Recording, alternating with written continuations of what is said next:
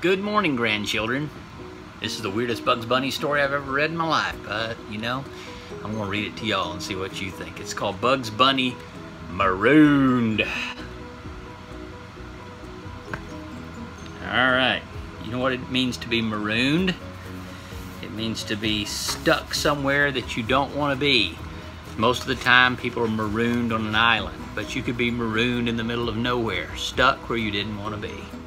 Bugs Bunny was a happy stowaway among the carrot crates on Yosemite Sam's ship, but the ornery captain was not happy to find Bugs there. "Get off and stay off, you fur-bearing critter!" Yosemite Sam shouted, tossing Bugs into a tiny lifeboat, and Bugs was set adrift, with only a carrot for an oar. An oar is a paddle. Bugs knew that the sailor steers by the stars. "Now, let's see," he said. "North Star over here, Orion's belt over there. According to my calculations, my rabbit hole should be right about there." Bugs started to row. So here's Yosemite Sam. He tossed him off into a lifeboat. So now he's trying to find a place to go. And he's paddling with a carrot. That's pretty funny. The next morning, he reached the sandy shore of a desert island. "This doesn't look like home," Bugs said, looking around, "but it sure beats bouncing around in a little boat." Bugs sat down to eat his one and only carrot. Uh-oh. Then Bugs set out to search for more food and fresh water. He wandered into the jungle. There he noticed something strange. Everything was much, much bigger than normal size. "Hey, I've seen pigeons smaller than that butterfly," he exclaimed. "And get a load of those violets." Here he is eating his last carrot. Now he decides he needs to go find more food. And look at this giant butterfly. It's big as his head. Those flowers. Wow. Something's weird about this island. "Is this a mirage or am I in heaven?" Bugs wondered when he saw a gigantic carrot. A mirage is when you see something that's not there, but you think you see it. It's a mirage. He tugged and tugged as hard as he could, but that carrot would not budge. Then Bugs had an idea. He bent a sapling and tied the carrot to the top of its branches. Then he let the tree spring straight again and the carrot popped out of the ground. See how huge this carrot is compared to Bugs Bunny? It's as big as he is. So he bends his tree over and ties it to it. It goes boom.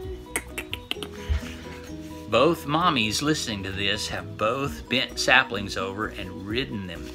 I've watched you do it. Bugs had hardly taken 2 bites when a strange little man in a white coat came into the clearing. "What's up, Doc?" Bugs asked. "Actually, I'm not a doctor. I'm Professor X, a research scientist studying accelerated growth in organic life forms," the man replied. "Is that so?" Bugs asked between bites. "Was this carrot your idea?" "Yes," the man, rubbing his hands together, said. "I was hoping to trap something tasty with it, and here you are." So Bugs is over here chomping on this carrot. Huge carrot, bigger than he is. And this little guy comes out of the woods, and he's trapped Bugs Bunny with that carrot. Wonder what he's going to do with Bugs Bunny. "Tasty?" Bugs asked, chomping nervously on the giant carrot. "Yes," said Professor X, licking his lips. "I'm so tired of coconut soup, coconut custard, coconut milkshakes. What I need is a nice rabbit stew." "Well, I hate to eat and run, Doc," Bugs says. He started to run away, but his feet only scraped the ground. Bugs was being held fast by a mechanical arm that telescoped out of the professor's pocket. So he's going to eat Bugs. So this thing came out of his pocket, grabbed him by the ears, and Bugs like, whoop, whoop, whoop, whoop, whoop, whoop, but he can't go anywhere. He's going to eat Bugs Bunny. I'm just telling you, that'll never happen. Soon Bugs was the professor's prisoner. "Struggle all you want, yummy thing. The Acme portable bubble cage is guaranteed escape-proof," Professor X cackled. In his laboratory, the professor got ready to make rabbit stew. "Listen, Doc," said Bugs, "since you're going to all this trouble, why don't you make me big, too? Then you can have rabbit salad sandwiches tomorrow, rabbit noodle casserole, rabbit tomato surprise." "Such cleverness from a lower mammal," the professor said. "Hold still while I focus the growth ray." Oh no, he's gonna make Bugs Bunny big. There he is in the contraption there. Oh my, what's gonna happen? Bugs grew so big that he burst the bubble cage. Oh dear, what have I done? Professor X fretted as the enormous bunny bounded away. Giant rabbit running away. That's crazy. Bring me the rabbit, Malcolm, the professor commanded his giant dog, and be quick. The ray only flashed on him for a moment, and it may wear off soon. Oh, this is the professor talking. And be quick! The ray only flashed on him for a moment, and it may wear off soon. I want to cook him while he is still big. Whoa, whoa, whoa, whoa, whoa, Malcolm barked. He's apparently made a giant dog. So the ray only flashed on him for a second, so he doesn't think it's going to last long. He must know that by experience. Come on, Paige. Bugs was running through the forest. Suddenly, the ground beneath him began to shake. The air was filled with the wild barking of the professor's dog. What's up, dog? Bugs asked. Whoa, whoa, whoa, Malcolm barked. Oh, I get it, Bugs said. You're bringing your master his rabbit. Bugs blinked his eyes. Rabbit? So here the dog caught him. You ever notice Bugs wears gloves? Bugs needed a way to escape. Say, what's that on your shoulder? He asked Malcolm. Malcolm only growled. Not falling for that old trick, Bugs asked. Go ahead, let it crawl up your neck. See if I care. Why am I talking like I'm from New Jersey?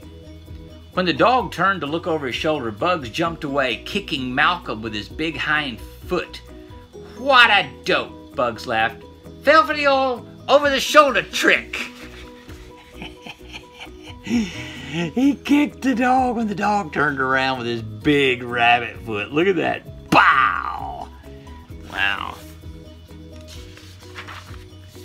Suddenly, Bugs heard the sound of giant wings. He turned just in time to see a tremendous owl about to pluck him up with terrible claws. Oh, said Bugs, owls eat rabbits. Bugs looked down and saw Malcolm chasing after them. That gave him an idea. Say, Doc, he said to the owl, why would you want an old skinny rabbit when there's a plump, juicy dog right over there? From way up high, Malcolm looked small enough to grab. The owl dropped Bugs and swooped after the dog. Ooh, he's big. Ooh, ooh. Can you say that? That's what an owl says. So he's telling the owl, go get the dog instead. I feel funny, Bugs thought as he fell down into the trees. When he saw the giant carrot again, he knew why. The growth ray had worn off, and he was normal-sized again. I'd better get out of here before someone else tries to get me, Bugs said, but I'm not leaving this carrot behind.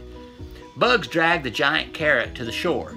He was wondering how to get home when he heard a buzzing overhead.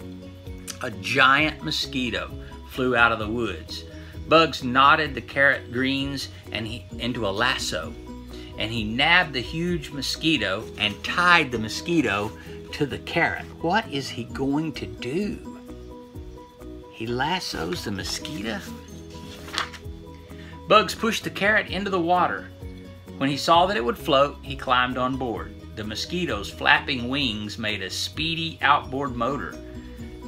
This thing is a great boat, Bugs said, taking a bite as he sped away. I just hope I don't finish it before we get home. Oh. So that's what he did. He tied the mosquito and he's flapping and it's making the carrot move, but he's eating it. Oh no, what if he eats it all before he gets home? I love you.